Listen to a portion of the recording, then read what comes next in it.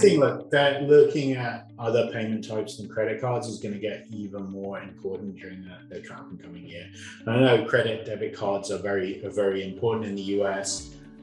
There's two things to there, right? The first thing is routing debit cards through debit networks. So I know it hasn't been you haven't been able to do it in the US, and it's been incredibly difficult. But that, with the changings of the laws out here and the ability to do pinless debit through online, you need to have a platform that's able to help you with that. So being able to route debit cards to debit networks and fall back on other things, that's going to save a huge amount of money on your interchange, your cost savings, etc.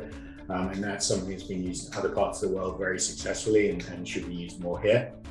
I think what we're seeing is also the adoption of other payment types for a particular consumer basis. So, wallets aren't that huge in the US. I think you've got, Apple Pay, Google Pay, PayPal are kind of the three in the US, but we're seeing that growing. That's growing like 25% year on year of new additional wallets coming into the market. They are gaining market share, being able to support that, and frankly, support your customers. So look, there's some scary stats around Gen Z, right? They spend more online shopping than they do on entertainment and going out with their friends, which is very different from my generation. And then moving on from there, like 60% of Gen Z don't have bank accounts, right? That's huge. That's more. Obviously it's more than half, but it's a massive amount. They just don't have a bank account, which means they don't have a card.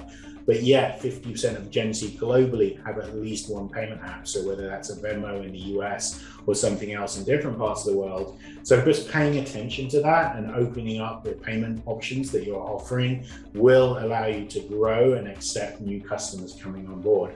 I think other lessons that we're seeing internationally is the rise of the real-time payments. So open banking, as we call it here, it's called something different in Australia. But the benefits of that to the merchant to be able to drive down costs are pretty massive. Obviously, no chargebacks, a variety of different advantages for a merchant. And the barrier has always been the user experience, frankly, that, is this going to be much harder than clicking on an Apple Pay button? Is this going to be harder than typing in a credit card number, etc.? And what you're starting to see, like in India, we've seen the credit card pretty much be wiped out, right? And everyone is using UPI to pay for things, or TERS or one of the other wallets. We're starting to see that slowly taking up or being picked up in Europe. User experience is great. Actually, it's very simple for you to make an open banking payment for an item. Where we see huge success is when merchants incentivize the consumer to pay in this new way. So rather than just hoping everybody will use open banking, we've seen acceptance rates go up like tenfold the minute you start offering an incentive. And that incentive could be cashback, the incentive could be loyalty points, vouchers, money off. All of those things allow you to preference that type of payment option to the consumer, give them a benefit for using it. And then we see consumers are willing to step away from what they got to the new payment types. They're less attracted, they care less about the loyalty, and they care, especially if the loyalty that you're providing is higher than what they would get perhaps on loyalty points from their credit card.